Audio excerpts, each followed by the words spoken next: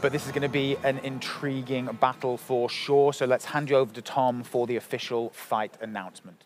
Well, ladies and gentlemen, your third fight of this evening is in the welterweight division. Scheduled 3 rounds of 5 minutes. Fighting out of the blue corner, he stands in at 170 centimeters tall, 77 kilograms, and a professional record of 8 fights with 4 victories and 4 defeats. From the Netherlands, Sully Abdesalam!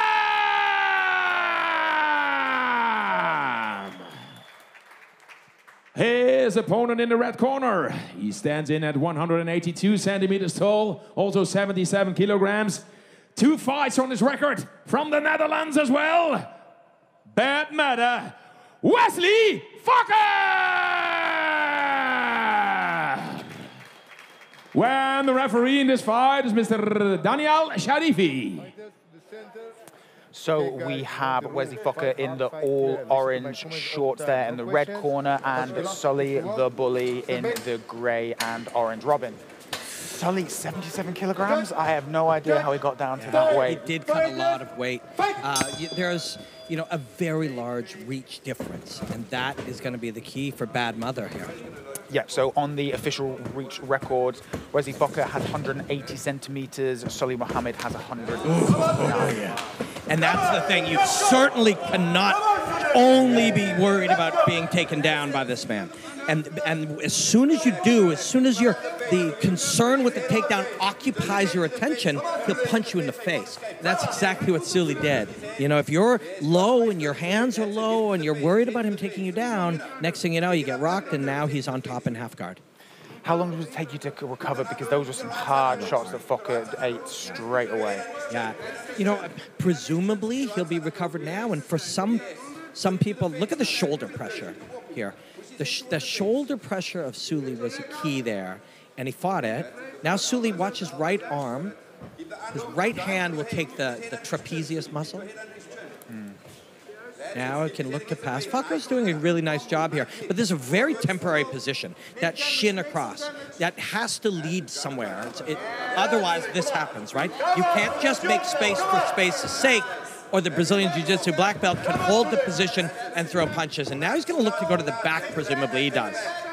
There you go. And from here, one assumes Sully has a whole range of options open to him. Yeah, if you ask Wesley, what do we want to happen here? They will have prepared for this. It's called worst-case scenario drills, and you prepare for having a black belt on your back. But this wouldn't have been the goal. And if you were to ask Sully and his team, it looks pretty tight. Yeah. But then the question is here is, can he get his legs over? He doesn't need it necessarily with the knee in. Now, a bit of a bulldog kind of shape where all you got to do is go hand to hand here, and he absolutely can choke him out from here. He's definitely got the strength for it. Yeah, but we'll see. Yeah, he may go out. He may go out. Does that arm position look good to you? Is it under the chin enough there, Robin? It is, yeah. But that's the answer. That is the answer. Turn towards the hole, and he was able to do that. Good work by Wesley. For sure. What sort of confidence would that give you, knowing that you have a black belt for 12 years in that position and getting out of it, Robin? Yeah, I mean, it's a victory, right? We succeeded. He was on our back, trying to choke us, and now we are in a better position. We're in guard where we can elbow him. The fence is close, but watch for Wesley's feet, right? Wesley's left foot is trying to elevate. If his right foot goes into the hip bone, he'll be trying to make space himself and heist his own hips out. But from this position, Sully can sort of squash that foot. No, now instead he slices it in. You see the direction he turned his own hip and followed his own knee and then sliced his way back in. With Wesley's feet joined, he's not going to stand up. Now he opens his feet. Yeah, and it looks like the way that Sully's gone for body position here, he just stopped, because one assumes Fokker wants to try and use that fence a little bit to try and rise to his feet. Sully was considering dropping back for some type of heel hook or some attack on the lower extremities, and then he felt something in that movement where he was like, this is more risky than I want to take right now. Now he's passing to half guard, so he'll settle himself down on top here and punch. Very smart. That's exactly what he wants. No rush. No, exactly. We are only, we're not even through round 1 yet, and so far, this will just be Sully just wearing down his energy like we'll talk about in early fights, letting his dominance known, just really eking out, just dragging the exhaustion levels of Fokker higher and higher. Wesley's actually quite chill. And you saw it, his corner was talking, you saw him relating to them, engaging. He's taking deep breaths very intelligently, filling his lungs with oxygen, and just kind of chilling. He'd prefer to get out of here, but he's not going to waste energy getting out of here. He'll stay if he has to. If that means he lost round 1, well, so be it. We've got 2 more rounds. And that is the wise thing here. Don't burn yourself out. Nice. Are you surprised that Sully hasn't advanced further, got into side control, or do you think he's just happy here, just wearing Fokker down? Yeah, I think he does not want, well, now he's got enough time to attack this, right? So is he going for a and he'll try to get up and pull the elbow to his sternum. If he can step over the head, too, he would prefer that. Now he trapped the right arm. See the right arm's trapped underneath there? Now he's in behind the head. No, it's not there anymore. So smart, throw a few punches, forearm into the ear, and now pull the elbow to the sternum. And Wesley gets up. Now, you can attack and try to take this man down if you like, but it's not going to win you the round, so why burn the energy? Wesley, quite wisely, just sort of managed that, and then casually walks back to his corner. Agreed. That was just a mature fight from Sully there. He never looked like he was really pushing the acceleration too hard, but looked in cruise control the entire round. Andy, scores, thoughts, what do you reckon? 10-9 to the more experienced fighter. We saw him go down. You see the choke there. It was quite deep. But you know what? The fact that Wesley managed to get out of that, and so early on as well, before the fighters when they're sweatier, it's just so much easier to get out. They were quite dry at that point. So for Wesley to get out, I think, and to survive round 1, I think that's a win on its own. Yeah, I agree. Round 1 went to Sully, but this is a small victory for Wesley. He starts back on the feet. He's unhurt. He's not exceptionally fatigued. And in fact, Sully was taking deep breaths. He's more, and you see it in the body type, he's more of an anaerobic athlete. More of a sprint, recover, sprint, recover, sprint, recover. You see it. I mean, look at this guy puffing up as the fight goes on, right? Whereas Wesley is approaching this more like a middle distance runner, which is exactly what he wants. And Robin, that's actually what you called the beginning of the fight, the plan. You could see Wesley's center of gravity is very low. He's dropped himself low, and that is very smart. You don't want to be punching down. There's no need to be punching down. You can also protect your hips a little more. There was a fake takedown, just a small, subtle fake by Sully, and that was just enough to engage here in the grappling. But Wesley should be able to separate this. That the right, well, 2 overhooks now by Sully. Now Wesley, see his left hand is in the bicep. That was a slick move. Now he will attack the leg. Yeah, he will. And that's a great way to access, 1, we're attacking the leg, but 2, we're owning the position, and now he comes up on top. You don't need to finish that leg attack. All you need to do is benefit from it, and he did. He's on top. Yeah, and this all goes back, right, Robin, to Fokker not disengaging when he was against the cage, because now he allowed himself to get into Sully's world. And the question is, and this goes to you, is how does Fokker get out of this situation? How do you escape a black belt determined to keep you exactly where you are now? So it has to start, and it shows in Fokker's nonverbal expressions. It has to start with not being worried about what just happened, right? We are here, and we know what to do here. If you're concerned with where we were 30 seconds ago, you're not present, right? So push off just like that, and now get an underhook just like that. And 2 options. Push the head all the way down, or lift the chin all the way up. And he's going with lifting up. Yep. And now, Fokker's doing pretty well, to be honest. Now, see how he's pushing the head down? And instead, Sully will push his head up. Now he wants to get under the chin and lift him all the way up. That's perfect. And like you said, he looks like he is doing a fine job. So at this stage, he's done well to get to this position. Now, how does Fokker disengage and get this to a stand-up fight? So first thing he'll want to do is turn Sully, so that he's the one with Sully having his back to the cage. Very difficult. But of the multiple, so again, I don't think there's any question that Sully has won round 1 and the first half of round 2. However, as much as if we asked Fokker yesterday or the day before, what would you like to do? Oh, I'd like to move my feet, I'd like to land my jab, I'd like to land my low kicks.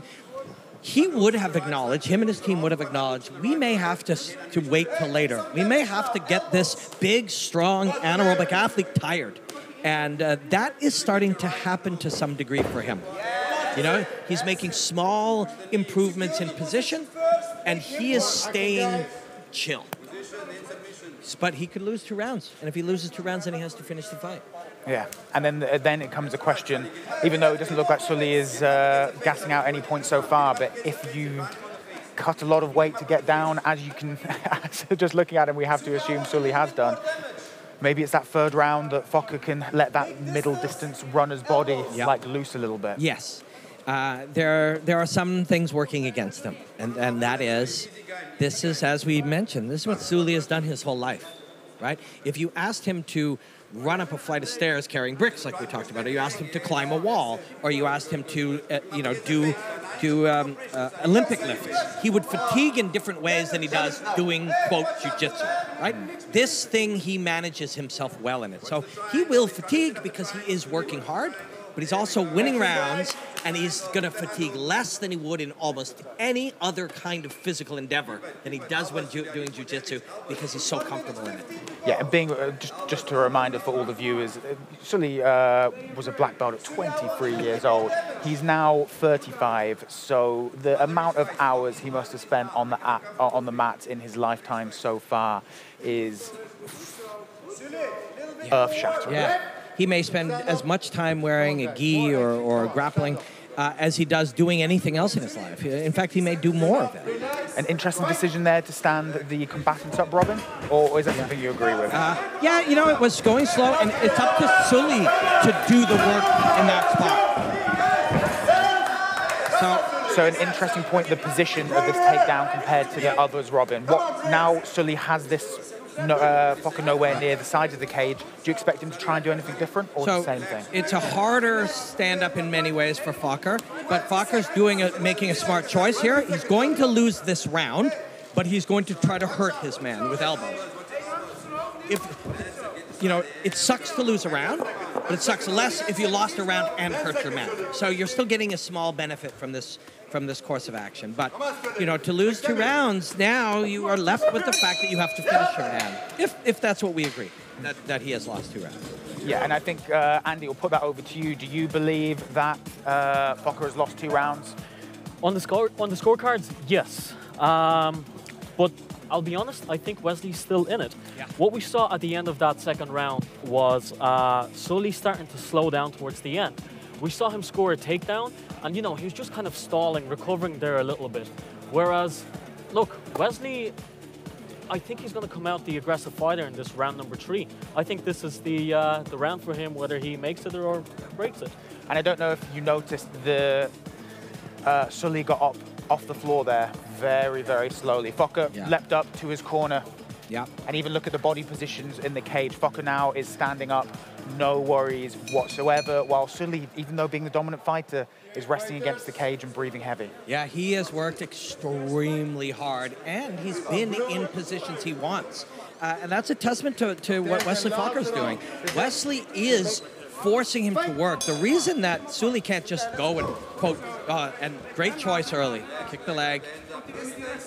And the reason that Sully can't just grab him and start trying to submit him is because Fokker is really dangerous and he'll lose the position. So Sully's having to work to keep these positions. So it's an interesting... I understand why that Fokker has his hips so low when he's fighting to try and stop the takedown. Obviously didn't help that much there, but what would be how is that potentially affecting his striking? Do you think he's crippling himself in his offense there? Well, if you're down, if you lower yourself down to strike straight, it can be still of benefit. So it is the right approach for him. But it's such a this game has so many variables.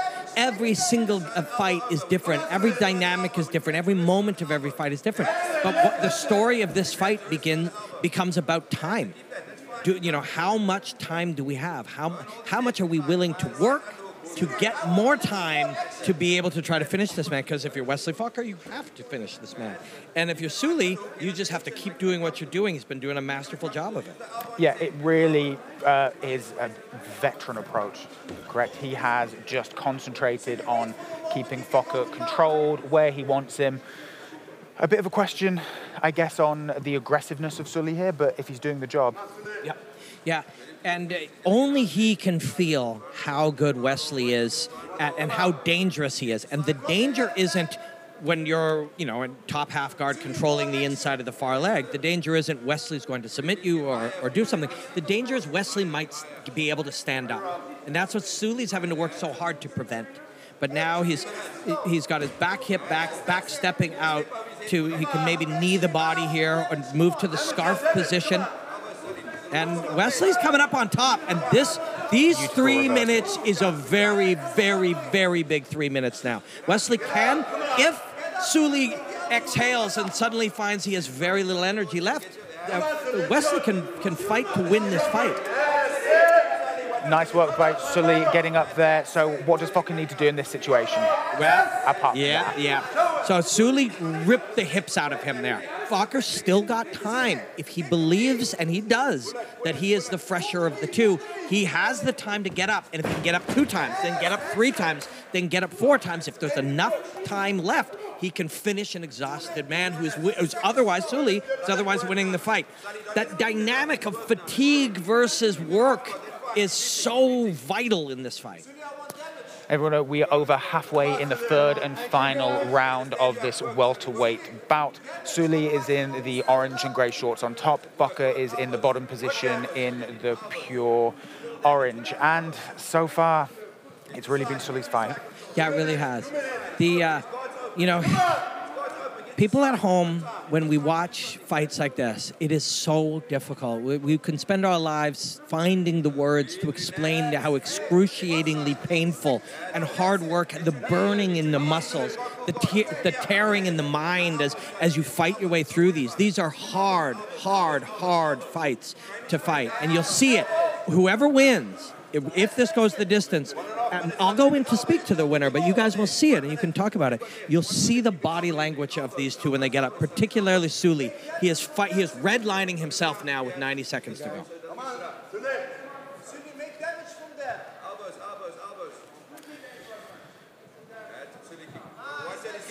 And Brazilian Jiu-Jitsu is a wonderful, wonderful martial art. And it's a unique martial art in that it allows you to slowly wring the life out of somebody.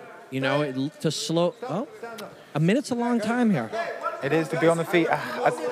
An interesting stand-up, because I'm not sure about you, Robin, but Sully looked like he was working there. Oh, and yeah, beautiful. This is a man who knows exactly how to fight his fight, and he's doing exactly what he wanted to do, and he's fighting a perfect fight for him. And there may be people who watch this who prefer seeing head kicks and left hooks, but martial arts is about finding the way to protect yourself while defeating an opponent, and Sully has done a masterful job of that tonight. And remember as well, LFL, this is a tournament. This is a knockout. This isn't done on politics. Sully wants that belt, and he has put in a performance today that will make any other welterweight in LFL's tournament stand up and take notice, because if you can't stop this man, he will do this to you all day. Yeah, and you create a reputation and you create expectations. So the next time he fights, somebody is so concerned about these, attacking takedowns that it'll open up his ability to land those big, powerful punches, right? So you shape the future through which the lens through which your future opponents will view you. For sure, and that was a dominating performance, and you can guarantee any other welterweight in the LFL field right now. I think this is the only welterweight bout we have on the card, but you can be sure that other fighters are watching this very closely, and they're going to have an interesting problem to unravel with Sully Abdesalam Mohamed. Andy, what do you think of that? How do you view that performance? Well, technically, on the scorecard, Sully takes it. I think he came in here with a game plan, and that was... we saw him explode in the first round. I don't think he was planning to get out of the first round, but if it went the whole distance, it was to get your opponent down, wear him out, and that's exactly what we saw. Yeah, for sure. That was a wily veteran's performance.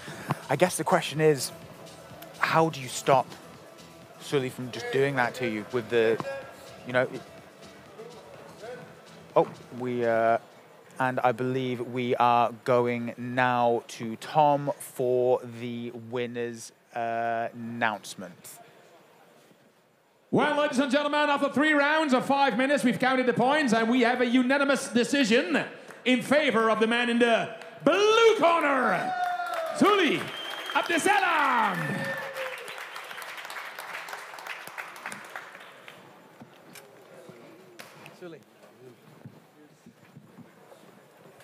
Sully, congratulations, man. How, for people who will never experience what that was like, how physically and mentally exhausting is a fight like that? Alhamdulillah. The first, thank you Allah for giving me another chance. That's my the first fight and 77 kilo. Long time no fight. My arm is broke 3 weeks before, and then Alhamdulillah today I win. But no what me thinks is different. But Alhamdulillah win. Well, congratulations, man. You showed the beauty of the art of Brazilian Jiu-Jitsu tonight. Congratulations. Thank you. Your winner, Sully Abdesalam Mohamed.